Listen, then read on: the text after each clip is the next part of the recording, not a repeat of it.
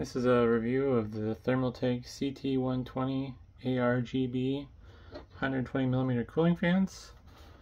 And I recently bought these with my own money for some NASH projects I'm working on.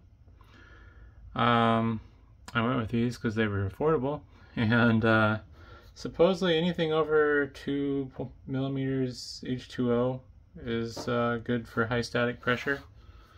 I won't be using these for radiators, but I will be using these in rack mount cases that need to be able to push the air past drives and stuff. So, open these boxes up real quick here and take a look at what's inside. I wanted the non-RGB version of these fans because it was $3 cheaper, but it was going to be like a week or two before I would get them. So I just went and got them locally. So yeah, otherwise I think these were $24.99 a pair versus $21.99 a pair for just the regular CT120s. But I guess a little RGB won't hurt. They're very heavy fans. This is one thing I was surprised about, because most of the fans I've bought or had don't feel anywhere near as heavy as these do. They have a fairly beefy plastic frame. They went with a different design than I'm used to, because usually these corners, there's a gap between the plastic, and then this is basically a whole wing, and the support of the fan is the circular part. So that's where a lot of that weight's coming from. And I feel like they spin fairly smooth. Usually, I'm no expert of bearings by any means, but usually you can tell if a bearing's decent or not by how smoothly it stops. I believe some of the motor has some influence though too on how it stops. I think it's the magnetic field, that the permanent magnets that are in it, that you can have it do that rocking motion. Something I'm seeing about this I don't really care for is, I knew they'd be RGB, but they have these RGB connections and fan connections, and these are made so you can daisy chain them. So they have these odd shorter cables. I don't really like this. I'd rather just have a connection, and then if I want to daisy chain them, use a splitter, but I guess that's kind of depends on what you're using them for.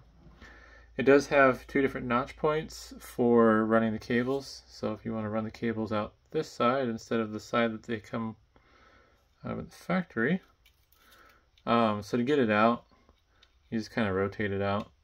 So you'll see, kind of twist it at a 45-degree angle, and then kind of rotate as you lift it up, and then put it in. Figure out a position here that it wants to be in. You'll kind of drop it down vertically, and you just kind of rotate and push down. This isn't such a natural position though, because of the angle of the wire and everything. But if you want to have the cables coming up top instead of this, well, I guess I don't know really what the top is. I would consider that top, considering the orientation of the logo. But if you want them coming out top to side, you can adjust that. Which is like you can do that with most fans, from what I've seen. But that's a decent feature to have. Cable management's going to kind of suck for these, because like if you don't want the RGB, where do you put the RGB cable? And then you're going to have this extra connector rather than just running a single wire to the motherboard. There's 2 fans per box, and comes with an accessory kit. Let's see what's in the accessory kit. Whole bunch of stuff. So you get 2 extension. Oh, is that? How does that work? I guess I don't know which end plugs in. Oh, actually no. This the female end plugs in the motherboard. I remember seeing pictures now online. So I guess it comes with a splitter. It's weird. Why would it come with 2 splitters? Isn't that the point of the splitter on the fan?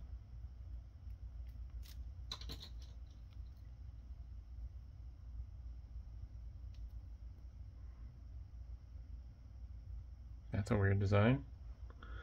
It's so long, it's not even in frame anymore. It almost looks like 2 foot long. So you got a splitter that has a male and female on one end and a male on the other. I'm not sure what the intent of that is. Seems kind of weird. We get 2 of those. Just gonna fold this up real quick here. And then you also get 2 fan extensions, which are probably going to be splitters as well. There we are. It does come with a manual, but nobody reads the manual. Yeah, same deal. Male, female on one end, and then male on the other end. Probably won't. Well, actually, no, probably will need these because these have such short leads. Because the leads that are built into these are not going to be able to reach anything. So that's kind of annoying. Yeah, I don't like that. I'm not a big fan of the wires in these fans, because if you're going to use them like on an AIO radiator and you have 3 in a row, that's kind of, yeah, that makes sense. But I'm going to use one of these on the back and one of these on the side of my Sliger case that I got for review. And then I have a Roswell case I'm building for the home NAS, in theory. And I'm going to have one of these in each drive cage. Well, in each drive cage, these aren't going to reach, and I can't daisy chain them because then I'm going to have to disconnect them or remove both drive cages at the same time for service. So yeah, I'm going to need both those extensions, and I'm just going to have this ugly cable mess. Plus now I'm kind of wondering too, like if you were to put this on a radiator and you want to daisy chain them, where do you put the wires? Because you're going to have to point them out one direction or the other. I'll grab some regular fans. So I'm used to the old school fan design where the center shroud is the support and then you got wings coming off the side for mounting hardware, compared to this design. And normally with something like this, if I'm running cables, I can run them along the side and down the edge and kind of hide them. Versus this, I don't know how the people who care about cable clutter. I guess you just attach to the radiator and you send it out the back of the case. It's just, I don't know. Now you got all these stupid connectors and stuff that are just gonna get in your way, and you need extensions and splitters, and it's like, I'd rather just have, this isn't even a good example, I'd rather just have a nice long lead coming off of my fan, personally. Also, those fans were all dusty, so now these fans are officially dusty. They haven't even been used yet. But looks like you get a variety of screws. You get some long screws with machine threads and your normal coarse thread fan screws. I don't know if there's like a universal standard for radiators or not when it comes to these fans. And then there's these locking clips for the ARGB, which have the Thermaltake logo on them, which is kind of clever. I don't know if the lighting will show that. There we go. So that's kind of a cool little design there, the Thermaltake logo part. And it is nice of them to include locking clips, so these can't pull apart. Let's see here. I'm just going to use it on these 2 fans. So, yeah, it's just weird. And I've never done anything with RGB stuff before, really, so everyone that has experience is probably going to laugh, like, yeah, that's just how it is. But, I don't know. So you have this little locking clip, so the RGB can't unplug itself. That's nice. It's probably the nicest thing about these fans so far. Dusty. But like, yeah, just look at all these stupid cables and connectors coming off. Like, why does it need to be so annoying? I don't get it. And now I guess I plug these into each other. Okay. But like this is horrible.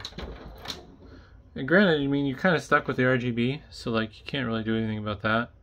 And the same with the fans. Like you need leads, but like what do you do with this? Like you just, I mean, it looks like crap to me. I don't like that. So yeah, I'm not a fan of the wires, that's for sure. It's very unimpressive. Let's see if we can get this off so I can unplug. Oh no. RGB header. I'm gonna break a pin. There we go. Yeah, I'm not even gonna hook those up. I don't even know if they're necessary for the RGB to function or not. Alright, so let's see here. I got a power supply off to the side with jumper, so it'll turn on for me. We'll plug in a fan first. There we go. So we'll see what this looks like. Oh, that's funny. So RGB doesn't even work if it's not hooked up. And then I'll hold the fan up towards, I don't know where the microphone is, the camera. But they're definitely not quiet. I think this is running at the full 2000 RPM. It's not bad though. I mean, the hard drives and the NAS are going to make more noise than this. I'm a little disappointed the RGB doesn't work without it being hooked up, although I suppose I shouldn't be surprised. It's kind of lame though, because if you have a computer that doesn't have an RGB header, what are you going to do?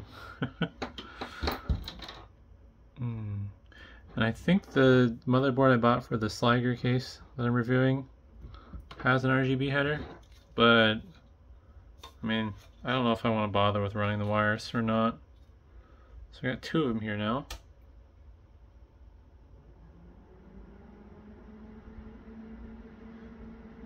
Yeah, they're definitely not quiet at full speed. Honestly though, I want as much airflow as I can. Doesn't feel like they're moving a lot, but I think with high static pressure fans, it's more about how much resistance they can work against versus air volume they can move. But I mean, they are blowing. I can't hold that loose enough. Here. You can see that the papers go in the other direction. But I mean, the daisy chaining, that's kind of a cool party trick, because if I wanted to have all four of these running off one power connector, open up this other box here real quick.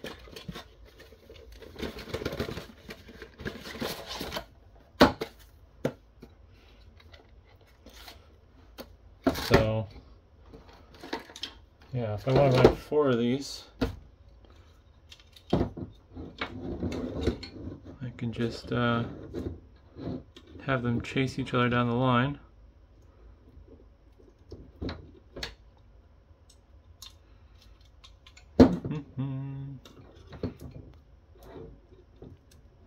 And now I have four fans hooked up off one lead, but folded in half. But yeah, I mean, just look at all these messy cables and stuff everywhere. Like, I'm not super huge on cable management. Got a cable going through a fan, but like, this is actually to the point where I'm starting to get annoyed too. So if I get annoyed about cable management, I hate to imagine what people actually care about the cable management these are going to feel like. But I don't know. I mean, for the price, probably can't complain. They're after tax. It's like $12.60 each. So, and I feel like they are probably of reasonable quality. I don't think they're junk by any means. I just honestly, I think this is the biggest thing I hate about them, And the fact that I need a RGB controller if I want them to light up. I'm kind of bummed I didn't get to see what they look like lit up. I'm assuming though that, I mean, the photo is fairly representative. And the A probably stands for addressable, so you can probably do all sorts of fun color stuff with this. Here's the back of the box.